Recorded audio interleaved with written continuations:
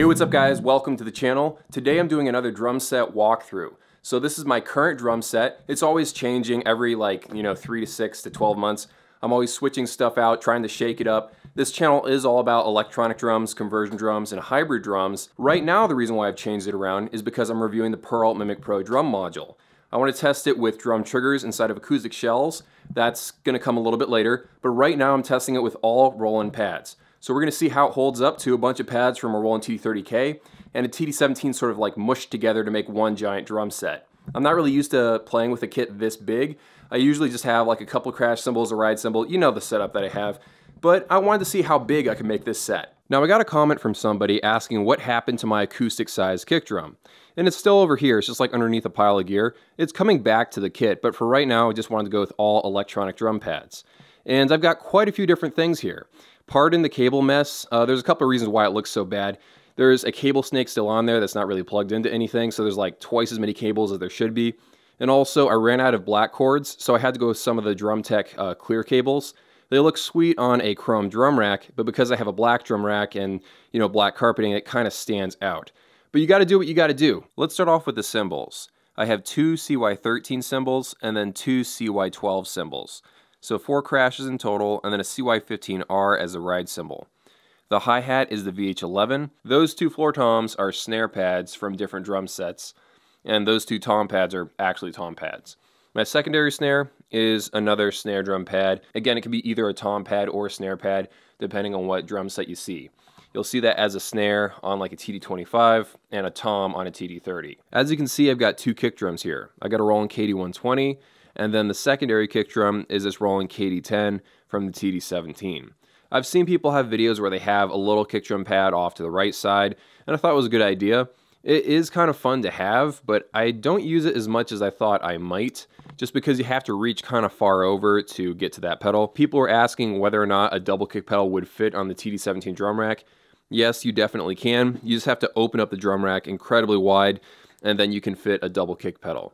Now the secondary snare, I kind of use this and this secondary kick drum kind of at the same time. This snare and this kick I've set to be more of like a boomy sound.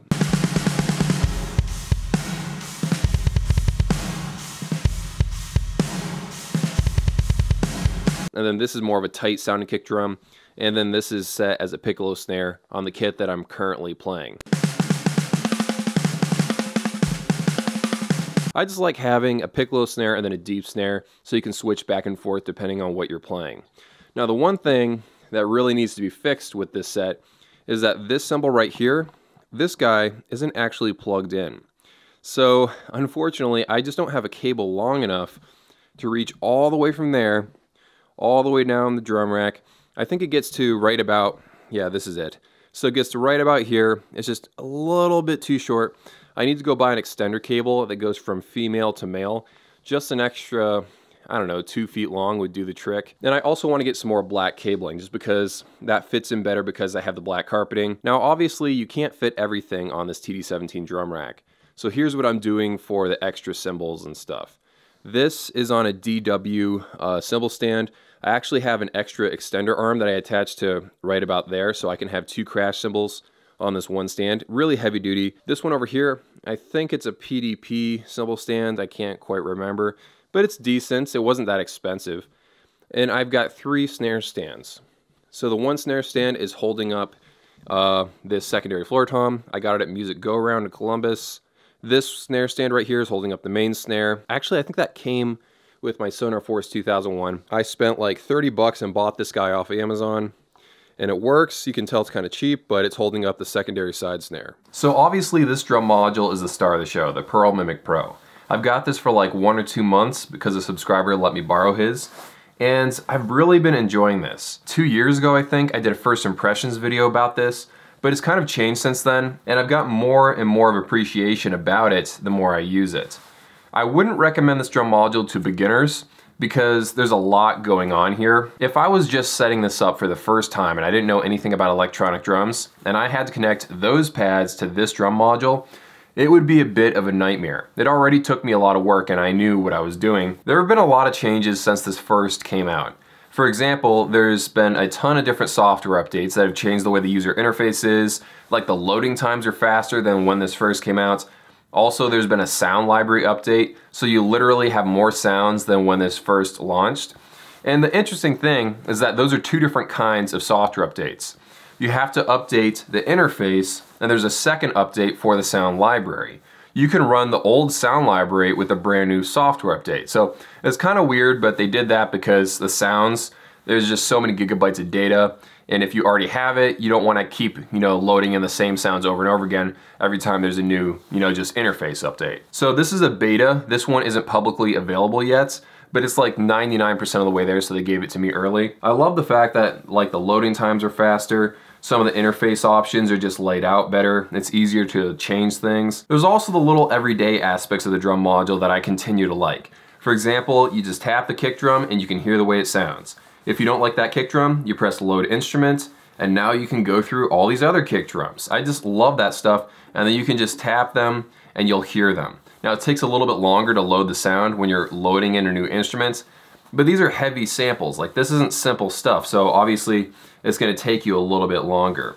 And also stuff like the mixing settings, like you can control your reverb, your room, your overhead mic volume. You also have the individual volumes for all the stuff. Everything is measured in decibels, which is nice. Decent control over stuff like compression.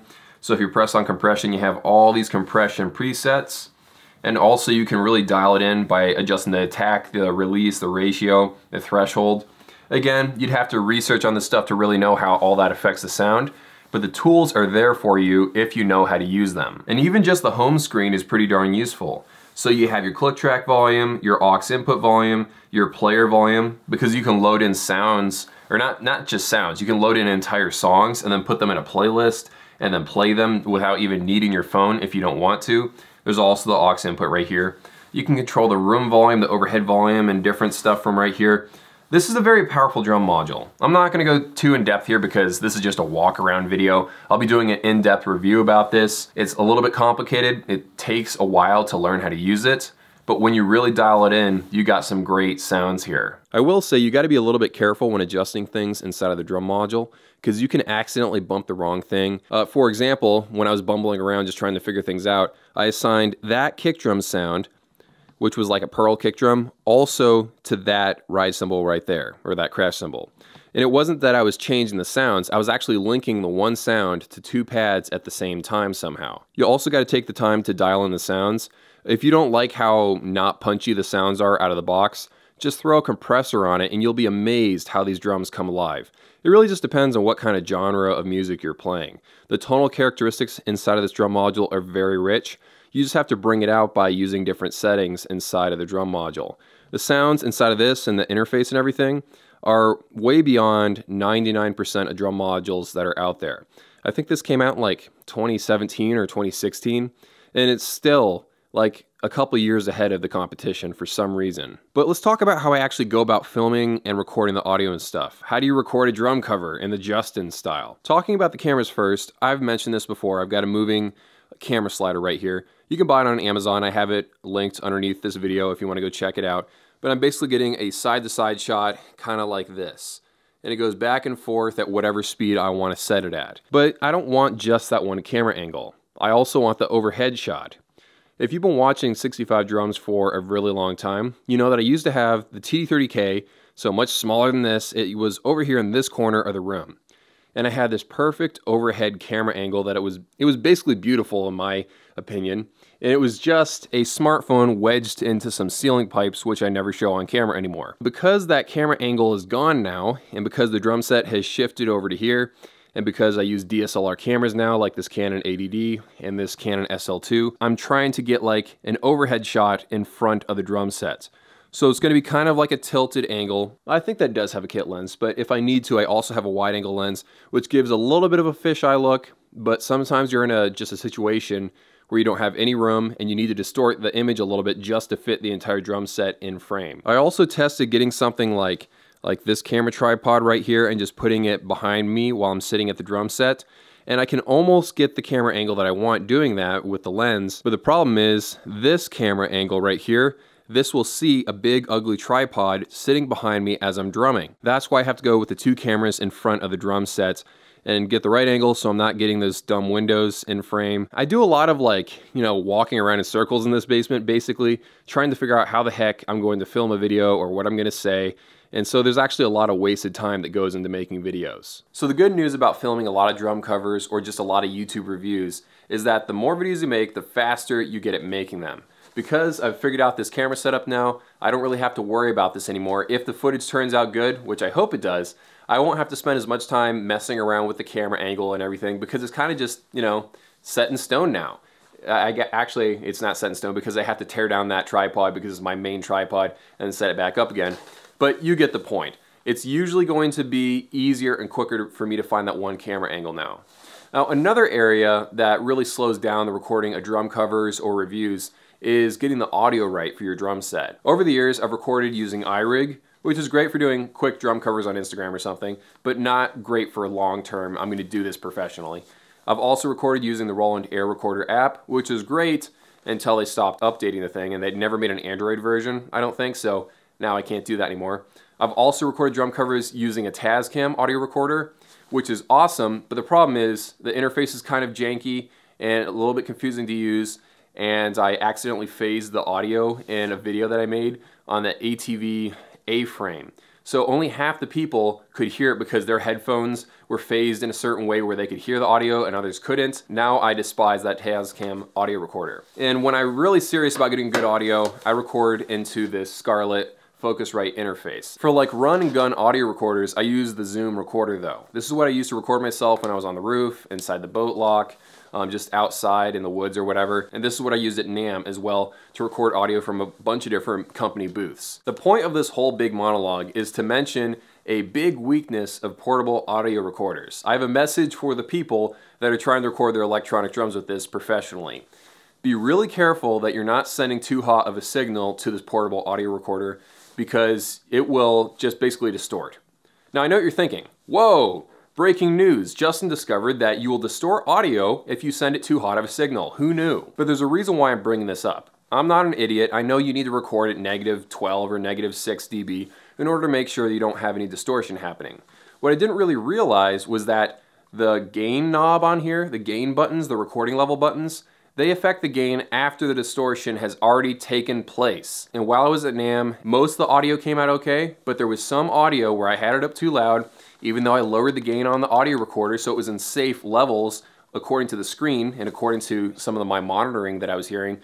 Some of the audio just turned out bad. So I gotta be really careful next time I go anywhere to make sure the audio isn't up too high because turning down the gain on the recorder won't save you. One theory that I've heard on like a forum somewhere though was that this gain is in post. So you're literally just turning down the audio that's already been distorted. Now it doesn't seem quite completely true because when I turn it down really far, like -30 dB and then turn it back up in post, it does sound better. There's like less distortion. But in general, what I've learned about this is that you have to turn it down at the source. You can't just turn the gain down really far inside of this and expect that to compensate for too hot of a signal. One thing that I forgot to mention is that even with all these pads on this drum set, I didn't max out the drum module. You can see that right down here I have 2 extra inputs. Now one of those inputs is going to be taken up by that extra cymbal that has too short of a cord, but even after that I'll still have 1 extra input right here, and I think you can actually split inputs. I don't know for sure, but I think you can. I'm never going to have so many pads that I'm going to be like, wow, I wish I had more inputs. So I'm completely safe. Now this right here, this cable snake input, that's not for extra pads, that's for extra outputs. And if you're going to use a cable snake, having it for outputs is the best case scenario. And they also have 1/4" outputs right there, headphone, they've got MIDI in and out. This module has nearly everything.